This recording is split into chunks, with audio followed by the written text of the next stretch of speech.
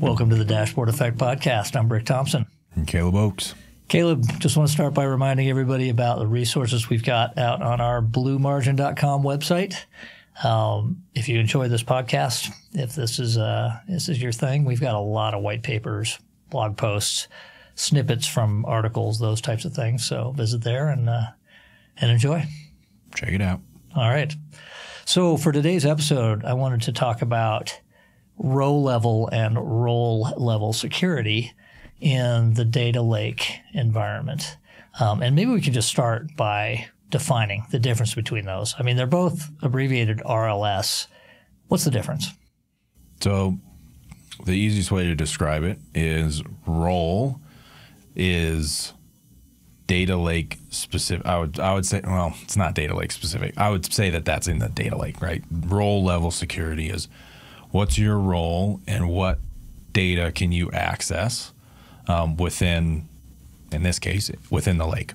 Right? Okay, so what folders, what Parquet files, yeah, and you get that based on your role.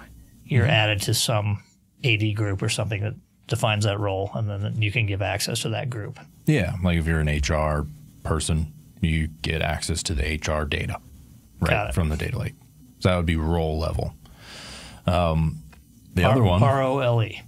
R-O-L-E, yep. R-O-L-E, right. The other one you mentioned, row, R-O-W, level security, is controlling access to what rows of data that somebody can see.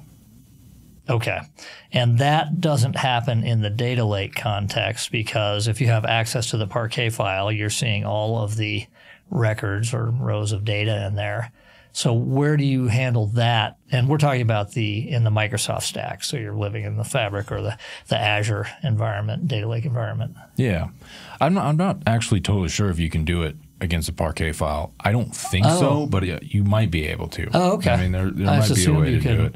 There's like if you had a SQL server, you can do it. SQL Server pointing at the Parquet file? No, it's just a SQL Server database, right? Okay. Now, there's a serverless endpoint that uses SQL syntax to query your Parquet files and Delta files and stuff. But to my knowledge, there's no way to filter certain rows based on who it is. So do the ROW level security.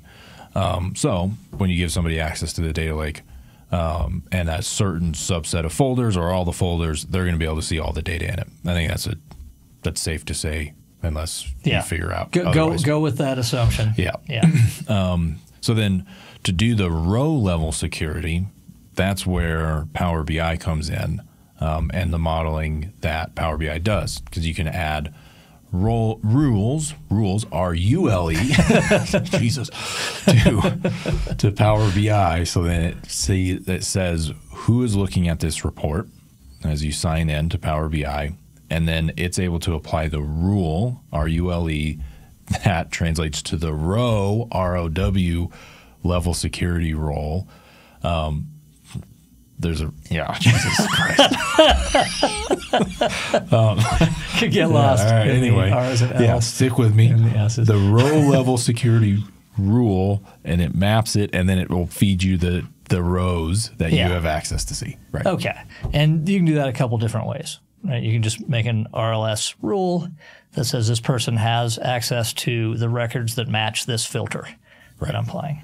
Yep. Or you could put them in a group, an AD group, and give that group access. And then if you move them out of that group, they lose it. Move someone else in, they get it. Right. Exactly. And that's basically the two ways. I mean, I guess you could do something crazy with creating views or something specific to people, but yeah, you could do that, right? Yeah, create another Parquet file that only has the data that they could see, or there's a bunch of ways you could get people access to the data they need, but those are the easiest ways and probably the way you should do it. Yeah. Okay.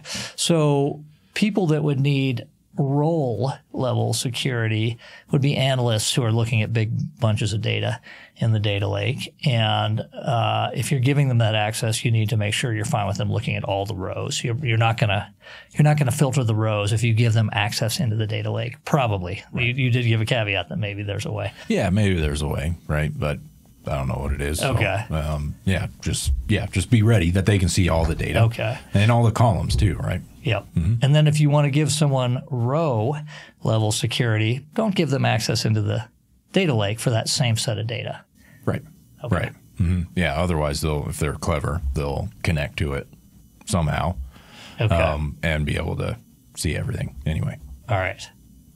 What else should people consider when they're thinking about how to partition access for users? Anything? I mean, it's nice to think about like how you would set up the different groups, right? So if just a simple scenario, what's pretty common is that you have a group. I'm going to talk about row level security in Power BI now. So where you'll have a group that can see everything, right? They can see all the data. It doesn't mean they can see all the report pages and stuff, and that gets into a whole nother conversation about like audiences and page level security and stuff like that, and report level security. So, but they can see all the data that they have access to and that are in reports. That's typical to have that, obviously. Then the other common role of row level security is to have a rule applied. So actually the security actually works and you only get to see a subset of data. Yeah. So those two are the most common, right? Yep. Now in Power BI, you can have a ton of different row level security rules, but the best way to do it is to use what I would call data driven. So inside of your data, let's say you've got sales reps, for example, and they have access and they own certain deals or clients or customers or whatever, they should be attached inside of the data to those deals or quotes or whatever it is. Yep. And you should be able to use their email address to say, okay, this person is signing in and they have access to these quotes. So in that scenario, if you're able to pull that off, which you should strive for, you would just have the two row level security rules inside of your data set. Makes it super simple. Yeah, yeah. Right. Yeah, and super flexible too. So let's say I'm managing Acme Co.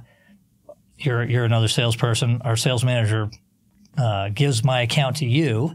They just change that record in the system. Once the data pipeline runs and populates the data lake with that, I no longer have access, and you now do. Exactly. Right. Yeah. Okay. I like that. And you can contrast that to the role ROLE security in the lake that we were talking about. That's not going to be. You just don't have that flexibility with that. Right. So if you need access to a new set of data, you have to physically move somebody from either an AD group to another AD group or actually permission them on that new set of data. Somebody has to do that, right? Yeah. Okay. It's fair to say, though, usually business users, a salesperson, probably is not diving into the data lake Parquet files themselves. That's generally going to be a data scientist, an analyst, someone. You can still give them tight scope of what they're allowed to look at. So let's say it's an analyst working in the finance department. They can see all the finance stuff, but someone from the sales department, an analyst there, can't see that necessarily. But if you really need fine-grained control, you've got to get that row-level security through at least two methods that you described. Yeah. Maybe three. Exactly. Right. All right. Lastly, can you say row-level security 5 times really fast? Did you say row or roll?